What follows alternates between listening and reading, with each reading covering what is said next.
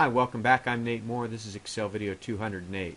Before we get started with the data I have today, we just wrapped up a big spreadsheet analysis for a client in Texas. If you need help pulling your data out of your PM system and into Excel and to do these kind of analyses, contact me today. I'm happy to help.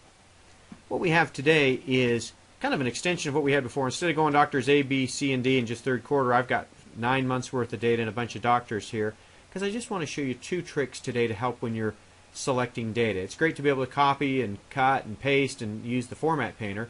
It's helpful if you have more than one way to select. Typically when you're selecting cells you can just click and drag and select January, but if you want to select say January and April and July, the way to do it is to hold down the control key and then you can click and drag. There's April and there's July, and now that I have that data I can cut and copy and paste. I can do all kinds of things if I hold down control. And the rule with control is control, when you drag and select, will help you select cells that aren't next to each other. Contiguous is the magic word to say they're next to each other. If they're non-contiguous, then control is the trick.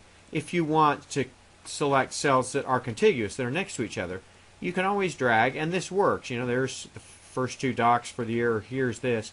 But if you have 10,000 rows, that gets old fast, or 10,000 columns or whatever. If you have tons and tons of data, that gets old fast. So what you can do is click the cell you want to start with, hold down the Shift key, and the cell you want to end with, and Excel will select all of them. So it works this way, it works that way, and any combination of what you want in between. You don't have to select the whole row, you can do anything like that.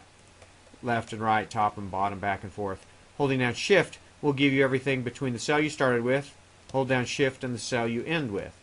If you start with, let's just start on March for, what have we got, Dr. G. You could go like this and get all the way to July. The other thing you could do is if you started here, let's click on this 44, hold down Shift and click on this 44, and you can get a whole rectangle that's just defined by where you start and where you end, and Excel will select all those cells for you.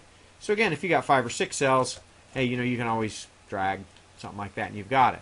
But if you've got a big long list and you need to make sure you get what you want, you can just hold down the Shift key, or you can hold down the Control key and get whatever cells you're looking for, and then cut, copy, do whatever you'd like to do with them.